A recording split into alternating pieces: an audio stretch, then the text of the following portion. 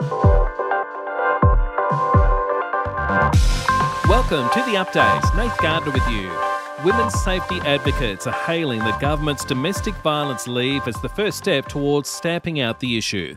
10 days paid family and domestic violence leave will come into effect on Wednesday. Tara Hunter from Full Stop Australia hopes the policy leads to greater understanding of domestic and family violence. This is a really complex issue and we need not one response. We need a whole of community and a whole of government response. And it's great to see that the workforce is also part of that.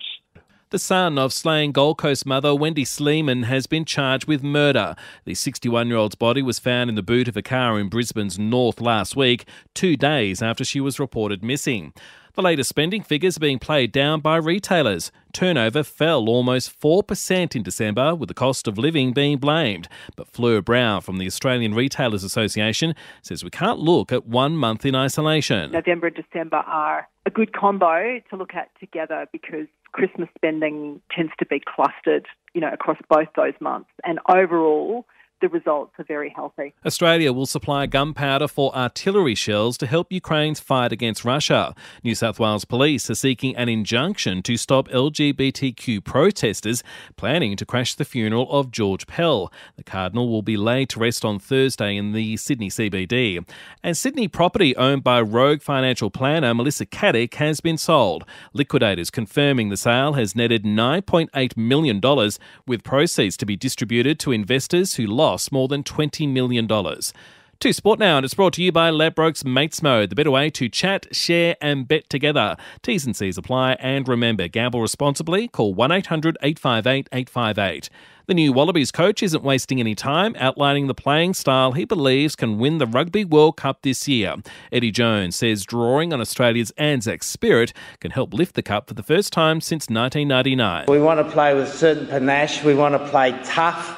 So at the end of games, when those tight games, you win those tight games by 1 or 2 points, and that's the traditional Australian digger spirit. We want that in the team.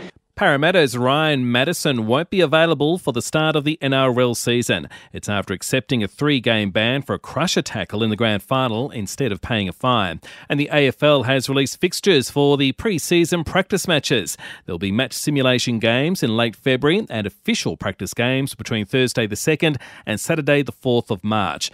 The season proper kicks off on March 16. To entertainment news now, Cindy Williams, who played Shirley in 70s and 80s show Laverne Shirley, has died aged 75 after a brief illness. Hollywood star Zac Efron has touched down in Melbourne to film a new movie. The actor will spend the next 2 months down under filming Ricky Stenicki with co-star John Cena. And Miley Cyrus is celebrating the international success of her latest single, Flowers. The revenge song, following Miley's divorce from Liam Hemsworth, has reached #1 across 13 countries. And we'll see you tomorrow for another episode of The Update.